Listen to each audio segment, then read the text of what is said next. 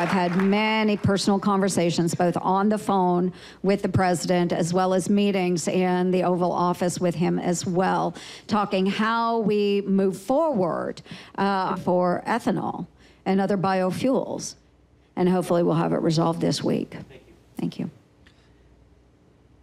You started talking about China just a little bit ago, about having to work with China. We have family farms that are going under. We have people bankrupt. We have Southwest Iowa underwater. And yet today, just this morning, we have President Trump saying, oh, we need to talk to President Xi and have him investigate Joe Biden. How is that helping anybody? You know, where is the line? When are you guys going to say enough? Because we constantly have everybody, oh, well, it's not this, it's not that, or, you know, everything else, but yet you still stand there silent, and your silence is supporting him and not standing up.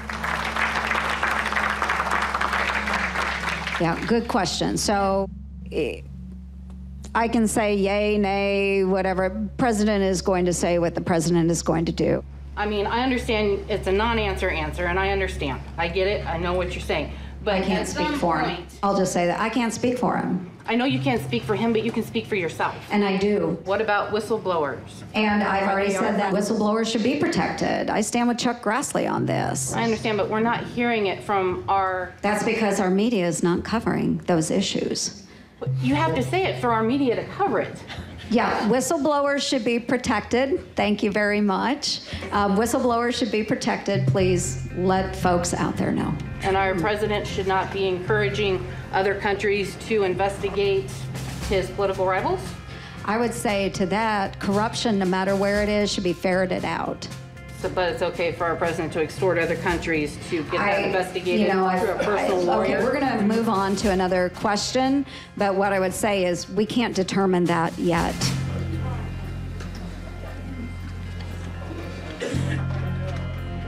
Are Senate Republicans talking amongst themselves about their own concerns with President Trump in this moment?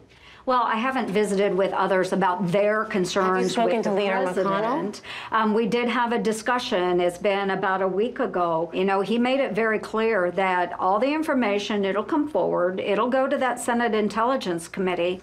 But I really want everybody to take away that in the Senate, it's being approached in a calm, rational manner.